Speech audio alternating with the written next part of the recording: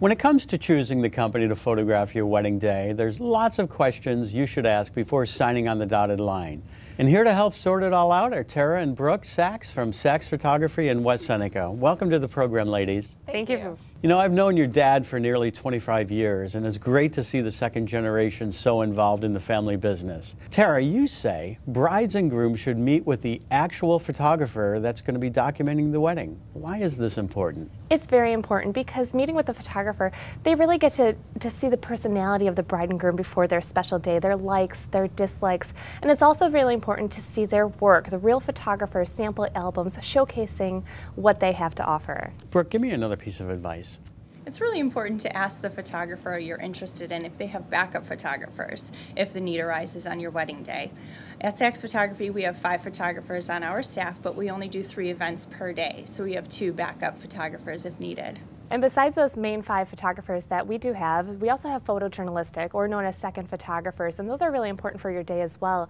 They catch the candids and the small detail moments of your day and make sure that they're real photographers and not just someone that's on a date with the main photographer or just a high school student using their point-and-shoot camera. Make sure that they're using top-of-the-line equipment as well to make sure that you have the quality shots from your day. Good advice, Tara. And Brooke, the photos have been taken, the day is done. What's a reasonable time frame that a bride should be able to expect her finished album? That's something you should definitely discuss with your photographer before your wedding day. You should have your images the Monday after your wedding day or soon after you return home from your honeymoon. And the album is a little bit different. It's more time consuming. We create one-of-a-kind albums for bride and groom. So as soon as the bride and groom chooses their photographs, we can get the ball rolling.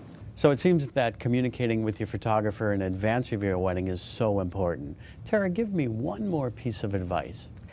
If I had one more piece of advice, it would be about the cash terms that the photography studio has.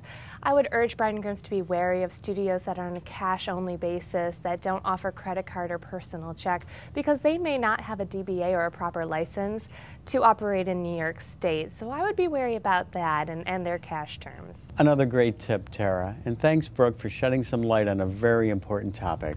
Thanks, Mike. Questions you should be asking your photographer before signing on the dotted line.